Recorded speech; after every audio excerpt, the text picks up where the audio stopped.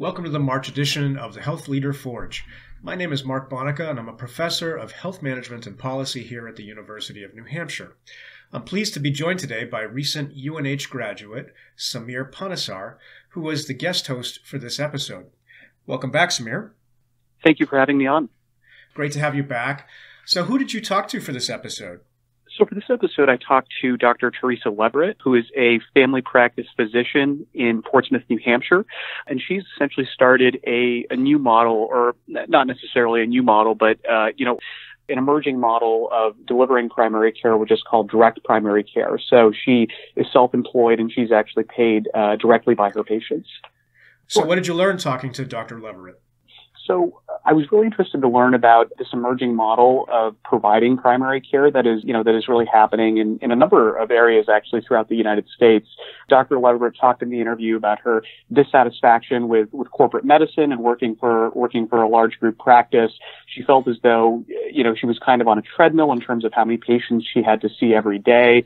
And she really didn't feel as though she was able to provide the level and the quality of care that she wanted to her patients, and was quite dissatisfied about that practice environment. So she took what is today a pretty radical step and opened up a direct primary care practice in which she has a smaller patient panel, but she gets to spend more time with each of her patients as well.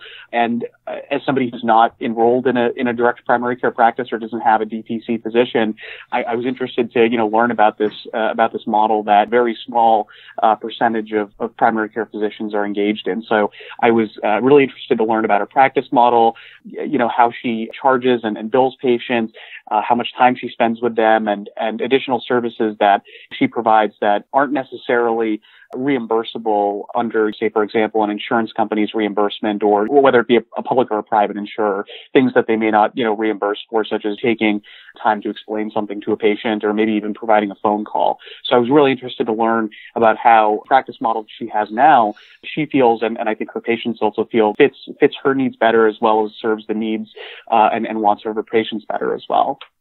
Yeah, it was a really neat interview. I really enjoyed learning about this approach to paying for care and the intimacy that she seems to have with her patients, which is pretty amazing.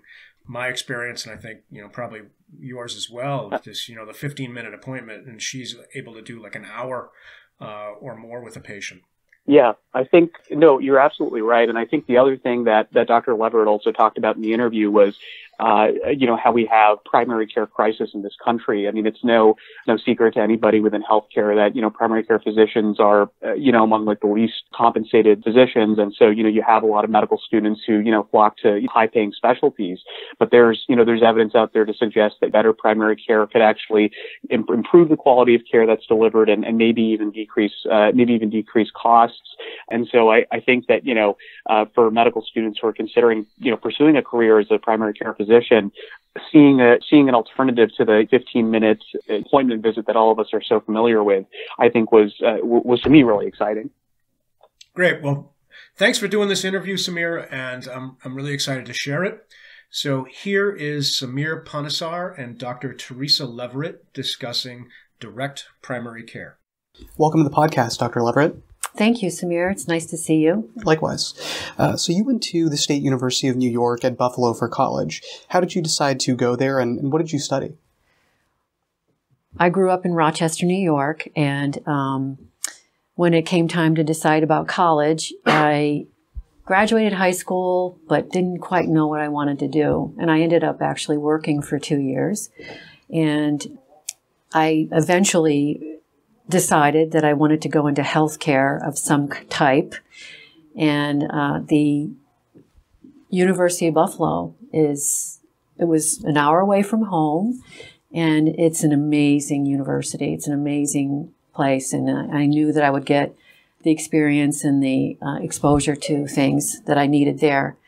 I was a psychology major, and as an undergraduate, I wasn't sure what I was going to do with psychology, but that's what I chose to do.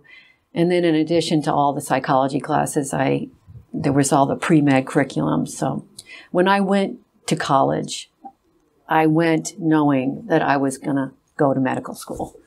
That was my goal.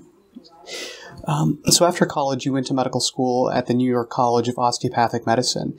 At what point did you decide that you were interested in becoming a physician? That was before I even started college. I knew I was looking at other health professions prior to University of Buffalo. I was thinking about maybe being a laboratory technologist or a physician assistant. And I realized that the curriculum for most of those programs was the same as the pre-med curriculum. And so I figured, if I'm going to have to take those classes anyway, I'm just going to become a doctor. And I don't know, I guess that's what happened. How did you pick the New York College of Osteopathic Medicine? When I was looking at medical schools, I felt that even back then, that medicine was going in a direction that was losing its humanistic and holistic approach. Everything was becoming, here, take a pill. Here, let's get a test. And I found out about osteopathic medicine from my pre-med advisor at University of Buffalo. And I was never really aware of it. And but as I looked at their curriculum, it was all the same curriculum as you would get at a standard, at a regular medical school, at a MD school. But there was this humanistic, holistic approach that they had as well. Because the philosophy of osteopathic medicine is that we are a whole human being before we are a heart condition or diabetic or any of those things. And so I felt that was the appropriate place for me to go with my philosophy of what medicine should be. And being a New York State resident that's why I ended up there. Makes sense. Yeah. How or when did you know that you wanted to become a family physician? That was different. What happened was when I actually graduated from medical school, I did at that time what they called was a rotating internship. It allowed me to become fully licensed as a physician after a year. And from there, I actually started a radiology residency. And I spent about 8 months in the shadows, looking at black and white pictures. And actually, a lot of what I ended up doing was barium enemas for 8 hours at a time. And I just realized that wasn't me, that I'm not someone that could just sit and look at pictures all day. I needed that human interaction. So my husband was actually stationed in Ohio at the time at a federally underserved hospital because he had a U.S. Public Health Service scholarship through medical school. And so we were kind of stuck there. And while he finished out his commitment, I thought about what I wanted to do. I worked in urgent cares and I worked in small hospital emergency rooms. Just kept busy with medicine, but hadn't really decided. But then as we got to the end of things, I realized that family practice was really what I was meant to do. Because as much as I love the interaction with people in the urgent care settings, in the emergency room settings, it wasn't family medicine. It was, here, take a pill and go home, And that was, that's when I decided. Okay. You completed your residency at the Eastern Maine Medical Center in Bangor. How and why did you choose EMMC for your residency? Part of my childhood had been spent in Portland, Maine. And my father, he was a dentist who did public health dentistry he was the director of the Children's Dental Clinic, actually, at the Maine Medical Center. And while living there, I fell in love with Maine. I loved living in Maine. I loved living in New England in general. My husband and I were in Ohio for his public health commitment. And my brother, who was still living in Maine, said, you should come to Maine. You've always loved it here. Come to Maine. And then I looked into family medicine residency programs. And at Eastern Maine Medical Center, they had a family medicine residency program. that was a combination of osteopathic students and MD students, and they accepted my rotating internship as my first year of residency. So I was able to go in as a second year resident, a PGY2, it's called, for family medicine there. So it was sort of a win-win all around. Plus, they needed an emergency physician in their emergency department, and my husband was looking for a job. So it was that's why we ended up there. But I also love the rural aspect of it. It was very much a community hospital, even though it was a major medical center.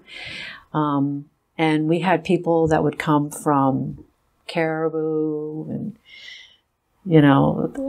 all over the state that would come to Eastern Maine Medical Center for their health care. Being a professional, such as a physician, is an important part of an individual's identity. When did you know that you had really internalized this? So in other words, when did you really feel like you were a physician? And what does it mean to be one? When I first thought about that, I thought, well, the day I got my diploma, I knew I was a physician. I knew what a responsibility it was. I knew what a commitment it was, and I knew what a privilege it was.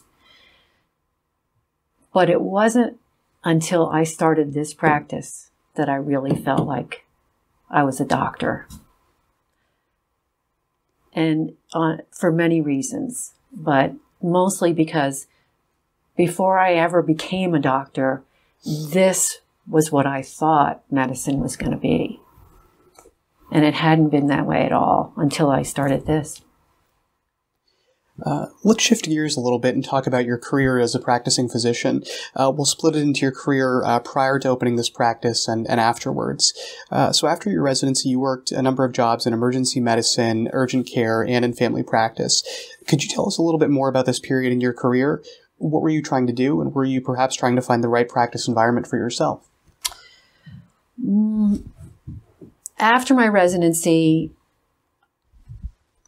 well, let me just go back just a little bit. Sure. At the tail end of my second year of my family practice residency of a 3-year program, I had a baby. And that kind of threw a whole different dimension on everything. And it wasn't exactly planned out that way, but I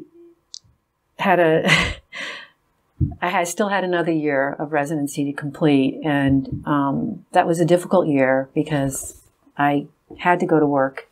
I was working 60, 70-hour weeks, and every 3 nights was I was doing a 36-hour shift. So after that year, I just thought, I'm going to finish my residency, I'll get my board certification, but my child's going to come first. I wanted to raise my husband and I wanted to raise our own child.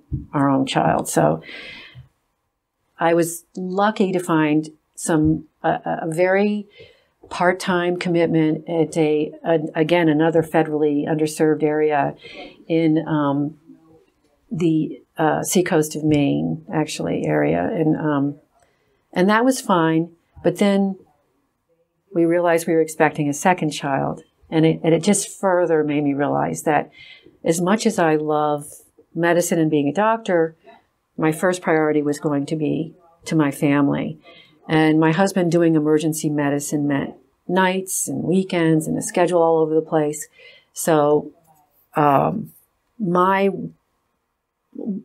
so much was I trying to find the right practice environment for myself, but I was just maintaining my skills, if you will, while I maintained a household and a home for my family. You worked for Exeter Family Care, which was formerly known as Exeter Family Medicine Associates, for nearly 10 years. What was that experience like? What did you like and what did you not like about your time as an employed physician there? When I first took that position, we had just moved to the Seacoast area, and when we moved here, it was because my husband's job changed, and emergency medicine has it's a very, very difficult profession. And so he took this position at Exeter Hospital. When we came here, I didn't even actually have a job. And I had approached core physicians and told them that I was family practice and I would like to work, but could only work 1 to 2 days a week. And I was told, well, we don't have any role for part-timers here. So I said, okay, fine, I'll find something else. And I was approached at a reception by Dr. Carl Singer, and he was at Exeter Family Medical Associates at the time. And he said, we're looking for somebody to come work 1 or 2 days a week. And I heard that's all you want to do. Would you like to come work with us? And at the time, I said, my decision was based on a lot of the fact that they were still an independent group. They weren't hospital owned. And I thought, this is what I wanted anyway. I want to be part of an independent group. I don't want to work for the hospital organization. And so it was a really great opportunity. But 2 years after starting with them, they sold to Core Physicians. And I had no say in that decision. I wasn't considered a partner in the practice. I was part-time. And I had no say in it. And I thought, well, I'm just going to go along with it. At that point, Core Physicians said, we will honor the fact that you started there as a 1 to 2 day a week, and we'll allow you to stay to that, even though you're the only family practice physician we have in our organization that is doing this. Well, by the end of the time that I was with them, it ended up that there were a number of doctors doing it. I wasn't the only one. And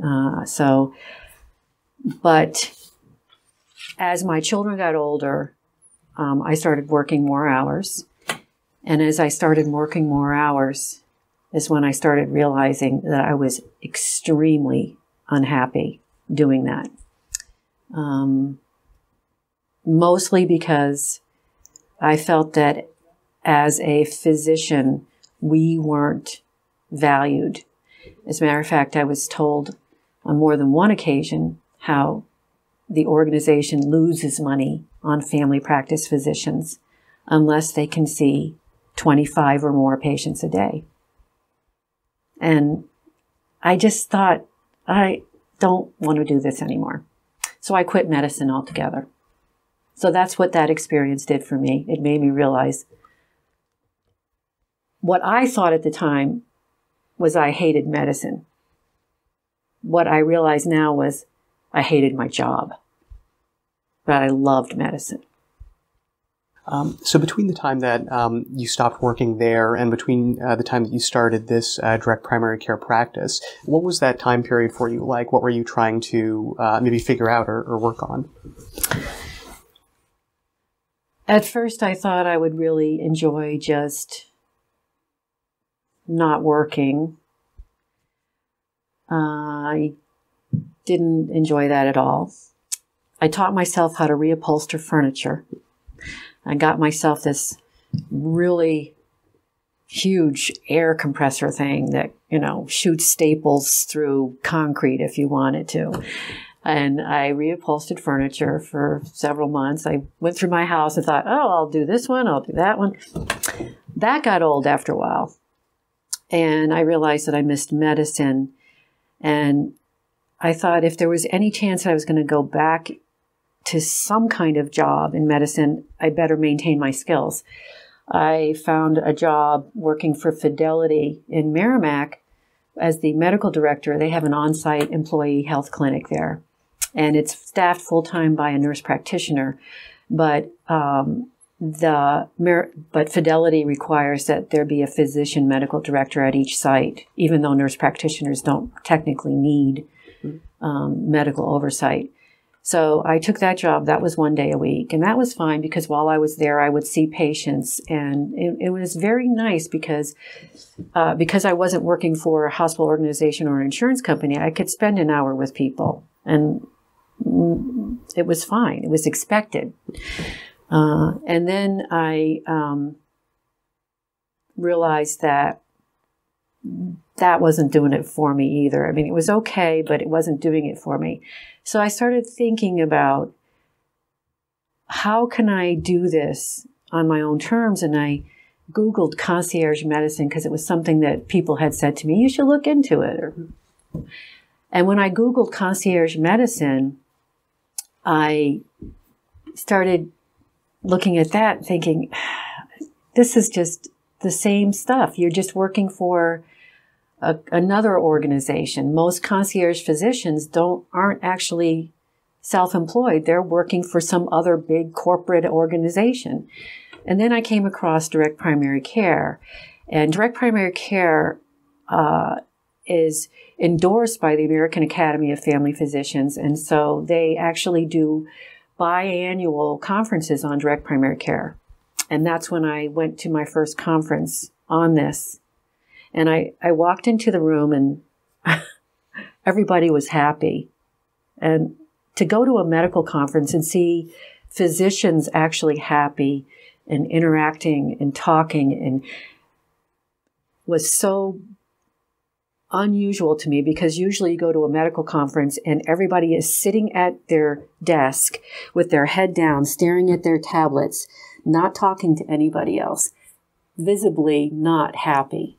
And this was the strangest experience I'd ever had. So that was my first experience with it. That got the ball rolling for me. So let's delve a little bit into this period in your career in regards to starting this practice. So in 2015, you founded Freedom Family Practice, which is a direct primary care solo physician practice in Portsmouth. Could you tell us a little bit more about what a direct primary care practice is like? We know that you don't take any insurance and are instead paid directly by your patients. Could you elaborate and tell us a little bit more about what this practice is like? Absolutely. The business model of this is very similar to a health club in that you pay an enrollment fee, then there's a monthly membership fee. The monthly membership fee includes your visits. Whenever you come here, there's no copay, there's no charge for an office visit. And the insurance, though, does come into play because if a patient has insurance, it is used to cover anything that's done outside of the office, like an x-ray, lab work that I send out, seeing a specialist. Any of those things are covered by their insurance. The only thing they can't bill to their insurance is the monthly membership fee. The thing that is the most unique about direct primary care is the direct access to me. And I think that this kind of surprises people a lot. This morning, I had my phone ring at 7:30 this morning, and I answered the phone, and oh, I was expecting to get a machine. Is the usual response, or oh, is there another number I should be calling for your office? And that people don't realize that actually is possible. And that's what this is the most unique about direct primary care. A lot of what I do is over the phone. I think that it's been shown that this is why telemedicine is so booming as another alternative. It's been shown that a lot of what is done in healthcare could be done and not actually be in the same room. So, but I know my patients. I know them when they call. I know what their health problems are. I know what medications they're on. So a lot of things being handled over the phone is helps streamline things for them and for me. Could you tell us a little bit more about the patients you see? What is your patient panel size like? Are you typically seeing one type of patient, whether they be older or younger? Are you seeing more self-employed patients or patients that are employed? Could you talk a little bit about that? Right now, my patient panel size is just a little over 200. I have all of the above. It's kind of surprising to me to see what types of people are actually interested in this type of experience with a physician.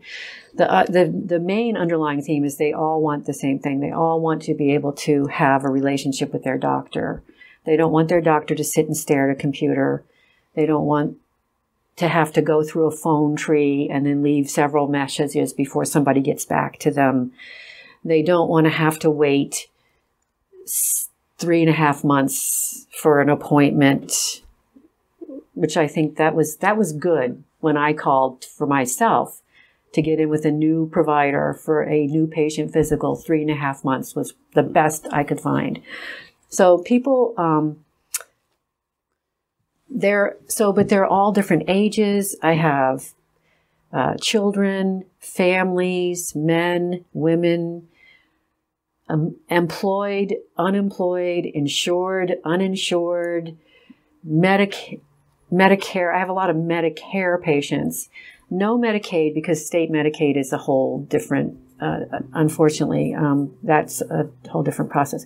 But I have patients with Medicare that are willing to pay my monthly membership because they've gotten so frustrated with the system the way it is.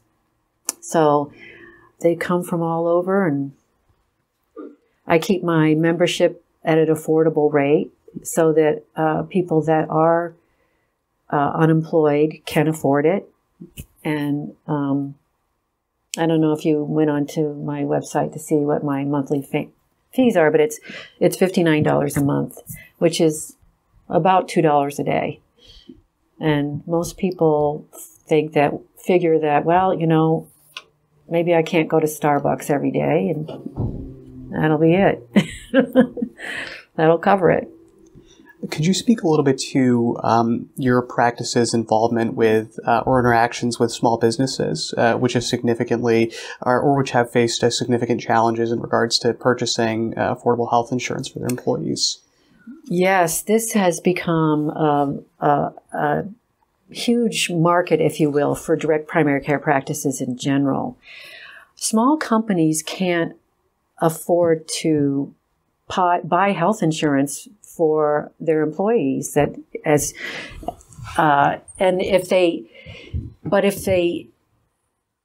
they've had to work around that in so many different ways, like making people part-time or laying people off after a short period of time and then rehiring, or and they have the same mandate that the general population does, though, which has actually been changed just recently, and you would probably know more about that being a health policy analyst.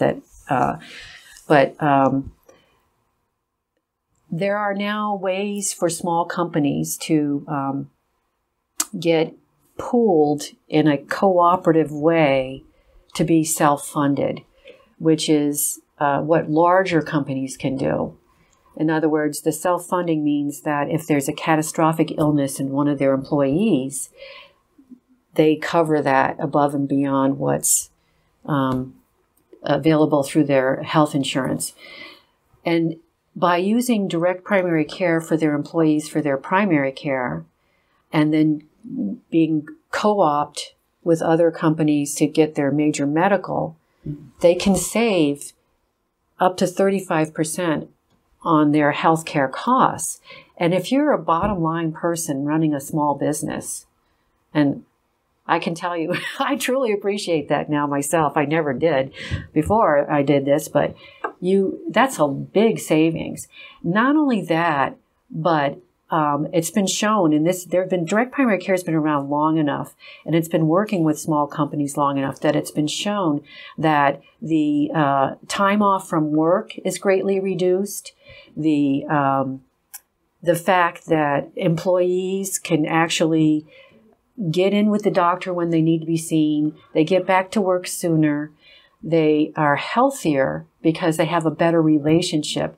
It's basically, it is when you have a relationship with a doctor and they know you and they spend over an hour with you when you show up for your wellness exam, you're going to be a healthier person. And I have had a wonderful relationship with my the first small business that I now work with. I don't know if I can say the name of it. Can I say the name of it? Terracotta Pasta, who is a small business. He's a small business out of Dover, New Hampshire. And he has, his employees to him are family. And he wanted them to be able to get health care, but the bottom line was he was really being stretched with the cost. And now it's been wonderful. And when I say it's family to him, I truly believe that. And I think that most small businesses feel that way about their employees. So as a direct primary care, I can save the company money. I can improve the quality of life for their employees and improve their health care, keep them out of the urgent cares, keep them out of the emergency rooms, because a lot of them end up doing that for their health care, which is the terrible way to manage things. The episodic crisis control. It doesn't work that way. Maybe ask a little more about, you're talking about a lot about access, and so maybe let's explore that a little bit, like some of, like, how do you go about helping them do that? So maybe you could ask a little more along those lines, so, in terms of phone calls or whatever it is that enables you. So why don't you ask about that? And I'm going to clip all that out. Okay. So being a direct primary care practice, you're able to do things that, traditionally payers and insurers wouldn't necessarily reimburse for, whether it be talking to patients over the phone or non-visit based care. Could you speak a little bit about how you find in this practice that you are more accessible to your patients and what impact that has on both actually on your working day as well as your patients as well, which may have other concerns or other priorities in their day too. My access is through not just office visits, but cell phone. I give my cell phone number to my patients, email, private messaging through the electronic medical record that I use, Skype. I'm available to my patients, and I have patients that live in California, Michigan, patients that move to Florida for months at a time, and it's not an issue because we manage from those areas. It's not, I tell my patients, as long as I see you once a year, and just because I like to still be in the room with people and breathe the same air they breathe, because it tells me a lot about a person when I do that. But as long as I see them once a year, we can manage everything else, however it needs to be done. And there's all kinds of encrypted, HIPAA secure ways of communicating now. It's because it is such a growing field. And then typically, as far as access is concerned, I have people call me up and say, my wife checked my blood pressure because she said I looked like my face was turning purple and it's over 200 and I don't have a doctor. And I will see that person the same day as a new patient. And there's no place you can go like that anymore. There just isn't. But in the meantime, there are people that need to be able to get in with a doctor. So what ends up happening too a lot of times is that one person in a family will sign up with me and they'll say, gee, I want my wife or my kids to have the same experience, so I'm going to sign them up with you too. So I have family plans. So in terms of your patient panel, is 200 patients about where you want it to be, or? No. Right now, I'm stretched really thin. Because when I first started the practice, I was able to do it all myself. And it was a learning experience because, and we didn't really talk about this a lot yet, but just to back up a little bit, I did besides going to that first conference on direct primary care, I went to a second conference on direct primary care. I went to a free market medical association. I went to an American Academy of Private Physicians conference. I went to a lot of conferences since I had free time in between reupholstering furniture and and doing the health and wellness thing. But and then I also hired a consultant, and his name is Dr. Brian Forrest. He has been doing direct primary care in North Carolina for, well, now it'd be like 17, 18 years that he's been doing it. And he does what he calls his one-day boot camp. And I went down there, and my daughter came with me because she was going to initially help me set up my practice as far as the business side of things. She had been a recent grad of the Paul School, so she knew some things about business. So we went down there, spent a day there, learned all there was to know about doing this. Came back up, I set up my practice, and something happened when I hit about 85 patients. It just suddenly became busier and more complex and more complicated. And I started to feel like I wasn't as available to my patients as I had been when it was just 35 patients, And so that's when I called Lisa, and I got her in here, and she started working with me. I feel that realistically, I could probably, at 500 to 600 patients is where I would want to max out, but I would need to hire somebody full time.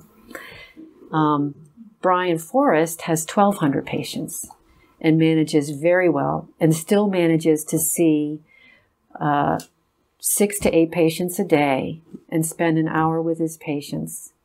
But that's because he has been doing it a long time, and he has the most amazing medical assistant working for him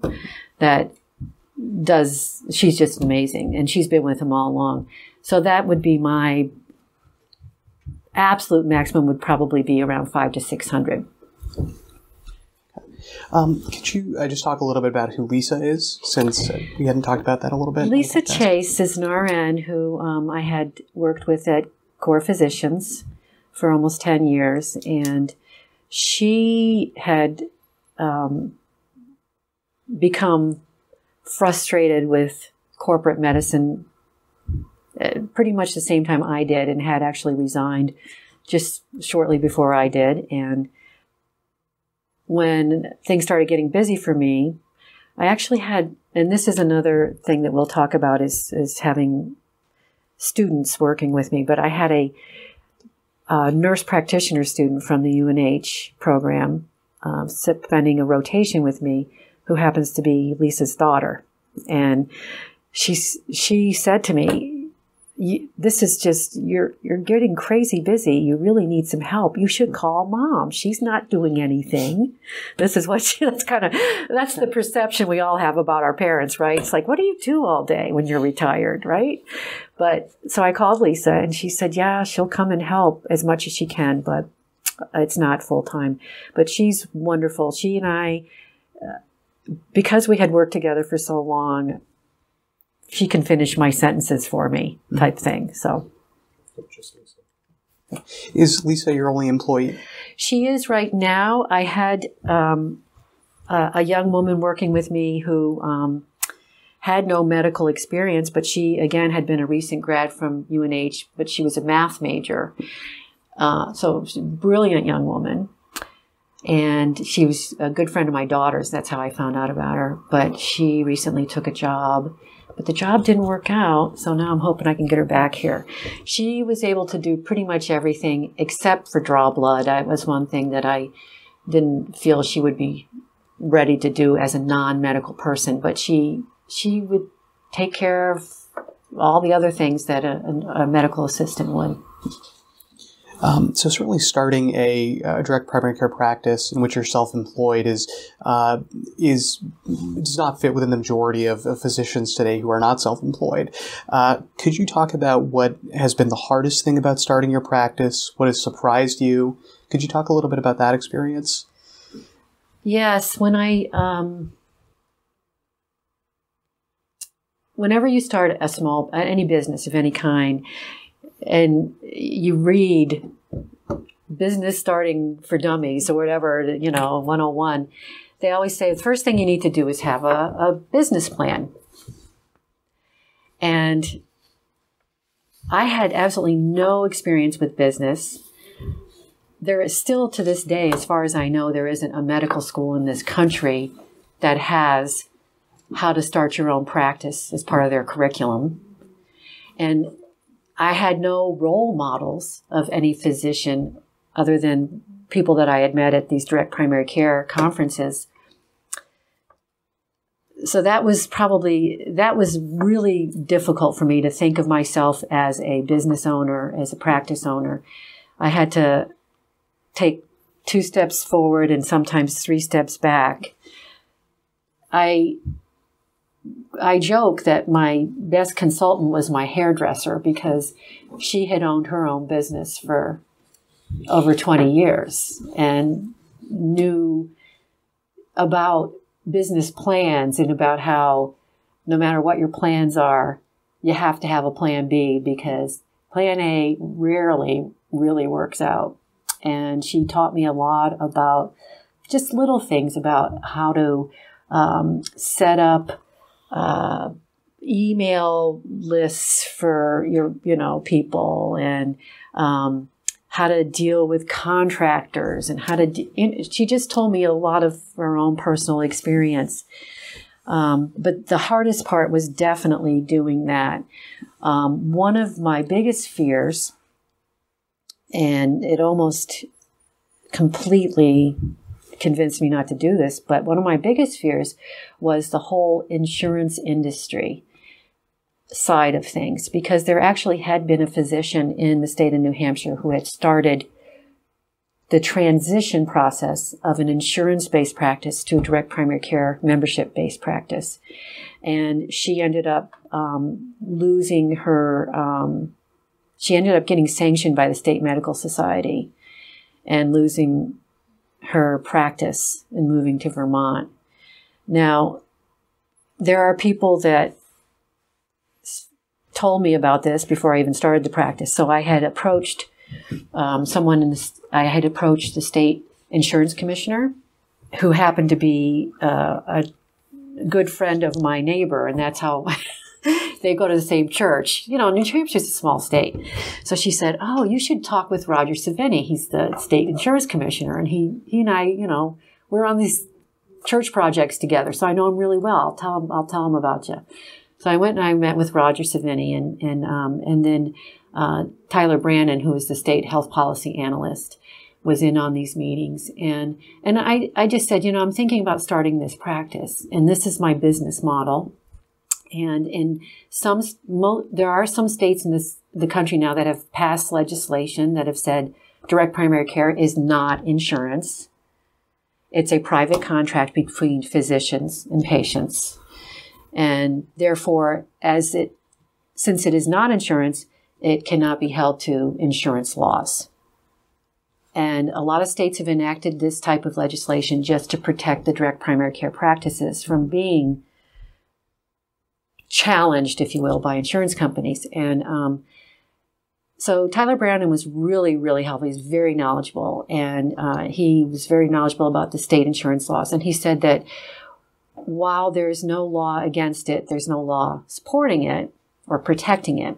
So he had encouraged me to maybe pursue passing legislation in the state of New Hampshire as well, which I started to do, and I was through to the process of the bill was going to be reviewed by the State Commerce Committee. It was to that process, and I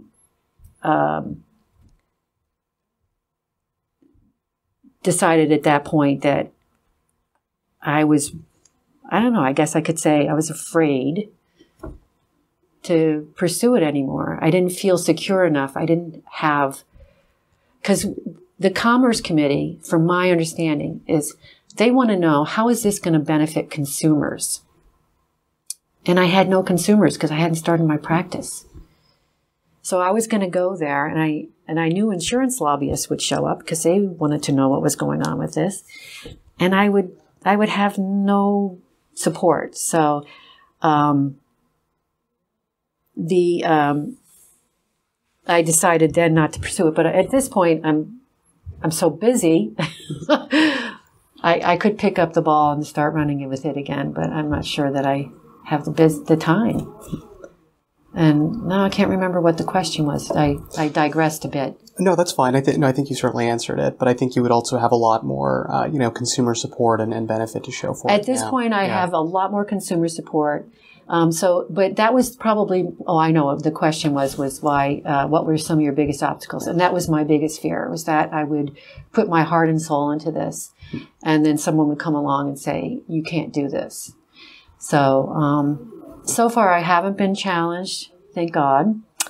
And I think as long as I remain kind of a small mom and pop thing, I don't really threaten any business for that matter. And I don't ever encourage people to not have insurance. I always encourage them to have it, or something to protect them if they should have a major medical issue. That was my biggest obstacle, my biggest fear. Okay. That and just learning how to run a small business. I had no idea. Did not come up in medical school. No. Yeah. No. And then this whole business of now just going from a one-person organization to hiring a person, just hiring one employee. It's like, oh my gosh, that's a whole nother thing I have to learn about. And so, yeah. For other physicians, especially among the primary care specialties of family medicine, internal medicine, and pediatrics, do you think that this practice model is best suited towards one of those specialties, or pretty equal amongst them? Direct primary care has been shown to be excellent for all of those primary care practices, but as it turns out, there are a number of specialists in the country that are actually starting direct primary care, like membership-based practices. Specialists like endocrinologists, pain medicine specialists, even orthopedics. It's growing in many different specialties, which when I thought about that, I thought, wow, that's kind of interesting, but it makes sense that would be the next way for it to grow. Could you speak a little bit as to why you think this moving in this kind of direction is making sense for patients and or physicians? Direct primary care, or direct care in general, has put it back in the world of the doctor with the patient, and I shouldn't just say doctor, because there are nurse practitioners that are doing it now too, and anyone that has an independent license can do direct care.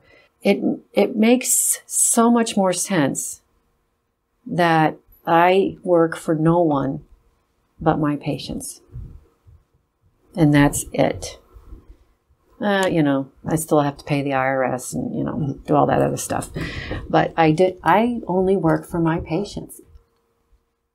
And I truly feel that direct care makes that relationship so important that I really think of my patients as those people in the world that I'm responsible for and have to help them maintain their health. So you've talked about this to some extent, but I was wondering if you could talk a little bit more about your practice model being kind of a quote unquote back to the future solution to the problems in healthcare. For instance, not only can your patients access you in a variety of different methods, but you also offer house calls for a fixed fee as well. Can you talk about how having a single doctor throughout the continuum of someone's care can be beneficial for both the patient as well as the doctor? One of the aspects of my family medicine residency was that when we did 36-hour shifts, it was the reasoning behind that was the continuity of care. And as it turns out now, there's really very few programs that, I guess most states actually have laws against it now, because they found that when someone's been up 36 hours, they're not making good medical decisions, especially if there's someone that is relatively inexperienced in their medical training. So, but that's the benefit. It's the continuity of care. I send people to specialists when they need them, but I still end up having to coordinate with that specialist. Mm-hmm. And there's a comfort factor, I guess, if you will. It's immediately comforting to people to know that if they pick up the phone and call me, that I'm going to answer. Mm-hmm. Because they're not calling me to bother me. They're calling me because they have a concern. They're worried about something, or they need something that I can provide for them. And I recently, it is a mid-20th, it is going back to the future, and it is I wouldn't say it's a live to work thing, but it's a live to have a fulfilling profession thing. And one of the things that I recently had an experience with was last February, I went to the New Hampshire Academy of Family Physicians Midwinter Conference at the White Mountain Inn, or whatever it's called. In any case, I went to the New Hampshire Midwinter Conference. And this was, again, a room full of family physicians. And you walk in, and everyone is sitting at their desk, staring down at their stuff. And nobody was talking to each other. And I mean, there might have been one or two people in the far corners, but people were just there. And even at the dinners, the meals, there were large tables where 8 people would sit at a table. And even at the tables, people weren't really engaged with each other. They were only talking with people that they knew. And so I started telling people about me, about myself, and what I do. And the response is interesting. It's almost universal. And I guess I was guilty of it myself at first too, was that they said to me, "You mean you're on call 24/7? 365 for your patients?" And I said, "Yeah." "Oh, I could never do that." This is always the response. "I could never do that. That would make me crazy." I said, "Well, what's interesting is that I can't tell you if I've ever gotten a call after 10 o'clock at night. I haven't gotten a call after 10 o'clock at night. And when my patients call me, I know them. And it's a 90-second conversation. It's not like when I was working for Core Physicians and I was covering 20 practices when I was on call. And if somebody called me, I had no idea who they were. So it's the continuity of care and the lifestyle that I have now. It's, quite honestly, I've gone out of town on vacation and I still cover my practice because I know my patients and I can. So you're in about year 3 of this practice now. What are some of your goals or opportunities or kind of new developments that you'd like to have in your practice moving forward? Well, one of my original goals for doing this in the first place was to show my colleagues who are all bailing, jumping ship like rats off of a sinking ship into, going to work for pharmaceutical companies, going to work for insurance companies, going to work for, hospital organizations. I wanted to show my colleagues that they could actually be happily a doctor again, and they didn't have to give it up. So that was my goal, was to show that it could be done. And my goal now is to grow to about that 500 to 600 patient level and bring in a partner, bring in a colleague. And that's why I have as much space as I have here, was because I always knew that, I always hoped that I would grow. One of the things I would like to do is work with medical students on is how to start your own practice. What's involved from the business side of it, because I know they're not getting that curriculum. I think that there's plenty of opportunities for clinical stuff, and they don't really need to see my patients per se, but to see how to start this, what is involved from day one, before you even open your doors. What supplies do you need, and what billing system do you use, and what electronic medical record system do you use? All these things. And it's that to me is another big goal of mine, is to get students in for that aspect of it. And then again, like I said, getting in a partner, hopefully someone on the younger side, because my goal was to maybe do this until I reach retirement age, which is not that far off, really. So I'd like to take that last aspect of that question and kind of open it up a little bit more to some of the broader challenges in medicine, and actually particularly in primary care. I'd love to get your thoughts on kind of the primary care crisis in this country. It's really no secret to anybody who's familiar with this that primary care physicians have faced very challenging working conditions and are certainly on the lower end of compensation and reimbursement from both public as well as private insurers. What do you think that your direct primary care practice can show to other people or other stakeholders in primary care, as well as especially medical students who might be considering a career in primary care, which is interest that has been on a downtrend for quite some time? It's tragic. It's tragic to me what's happened in primary care, and I feel horrible. I can't tell you. Just the fact that docs can't spend time with their patients. When I was with CORE, I was told that I could have 30 minutes for a physical and 15 minutes for a follow-up. And I was also told that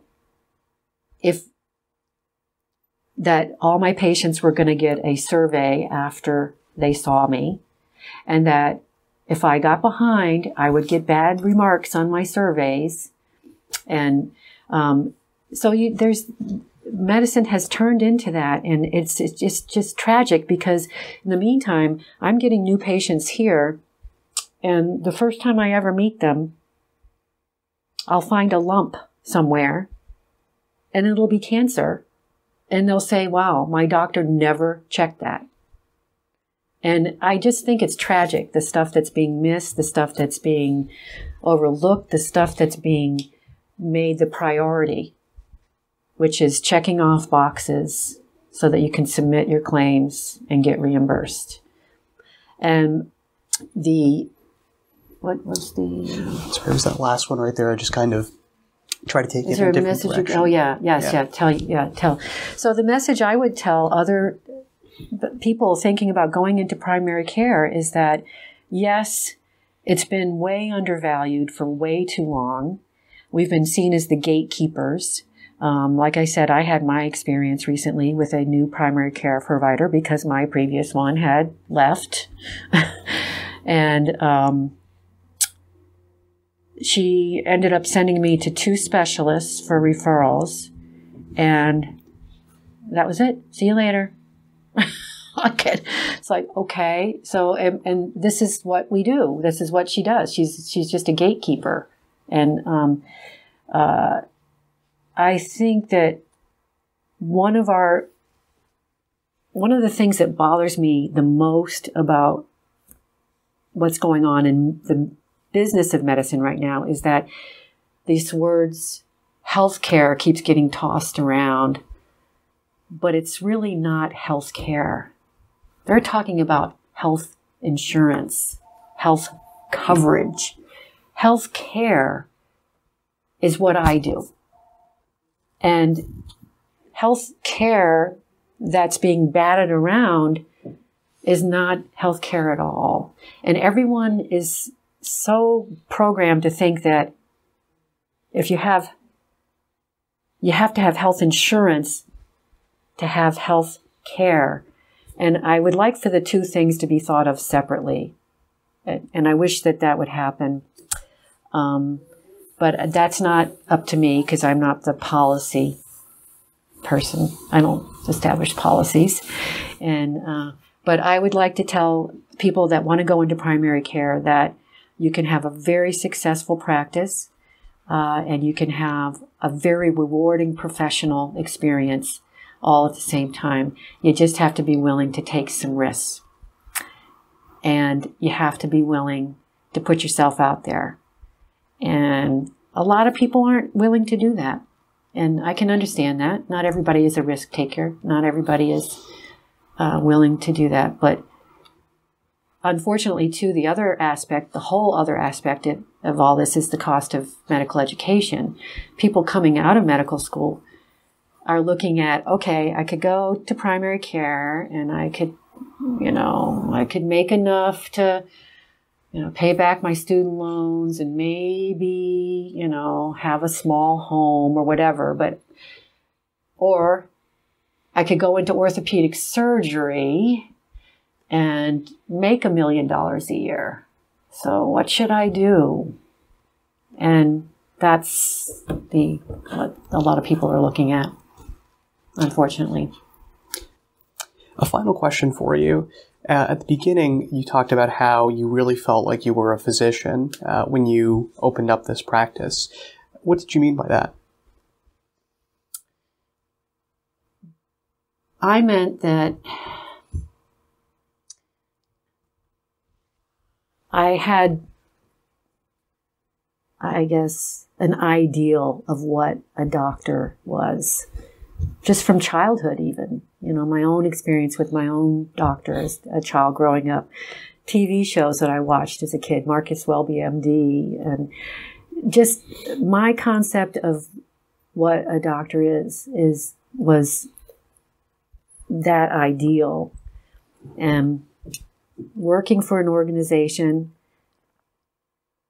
ended up being no different, no less perfunctory to me than what I did out of high school for 2 years while I was deciding what I wanted to do for the rest of my life. It was just the same thing. I was a cog in a wheel. I had a role to play, but it wasn't.